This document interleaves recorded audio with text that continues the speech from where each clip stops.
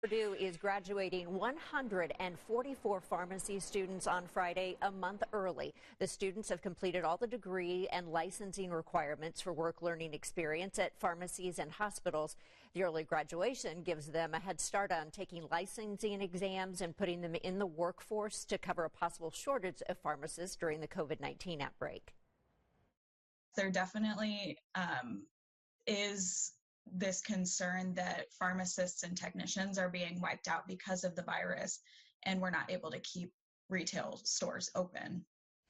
That's Emily Vaheri from Fisher. She is one of those early graduates. She will soon begin a residency at the University of Iowa Hospital. We certainly wish her luck.